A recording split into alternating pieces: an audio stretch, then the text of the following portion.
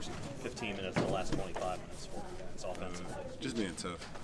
You know, the guys, Rhode Island, they was tough, on the boards, and we just had to focus and slow down, play poised and just stay under control. And, second half we was more together as a team and stuff. So. What did you feel like that run late in the first half? That's when things changed. Like me, I just be out there playing, so I can't really tell till we get like a break. So I probably watch the film, see the run and stuff like that. But I think the second half helped us out a lot, just slowing down. Coming out in the second half, running plays, and just getting the game under control. What was going on in the first half? I mean, it seemed like every time you guys went down, there was a different kind of turn. Yeah. Just going with the flow of the game. I think we're so talented. We just got to adjust. As the game goes, we realized we turning the ball over, and just second half we was better, slowing the ball down and stuff like that. Was there too much one-on-one play the first half? Do you think that caused something? I really can't recall. I be in the zone and just playing, and I think we all just, like I told you last week, just little game jitters. We only in our second game of the season. I think as we go along, we'll get a lot better.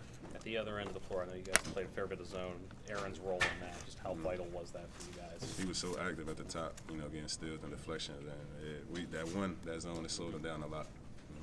The way Anthony played tonight in terms of he sort of almost picked his spot to sort of take control of the game.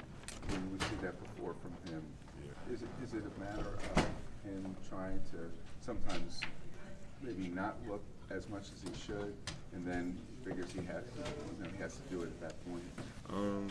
Anthony gonna be Anthony. Y'all know what Anthony can do.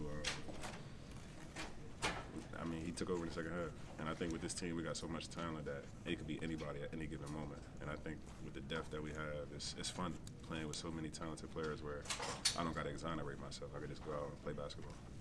With having kind of the second, game with a slow start, what do you think needs to change? Just coming out so that you guys don't find yourselves in those holes. Energy. Just being ready to play. I think we don't want to wait till the second half. We play against Big Ten play and stuff like that where they could probably come back to bite us. So just making sure we on top of the game. From the start.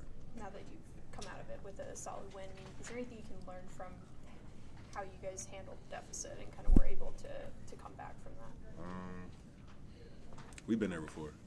Last year, we faced that adversity before, and I think, our sophomore group, having the experience, I think helped us out a lot. We seen that we was down a little bit, and just being able to persevere and just fight through it. What did you guys talk about, at the half defensively to hold them to, only around 20%? Getting through ball screens, getting over ball screens, and their guards is very tough. Making sure we just play team defense. Anything else for Eric? Thanks. Thank you. Thank you, guys.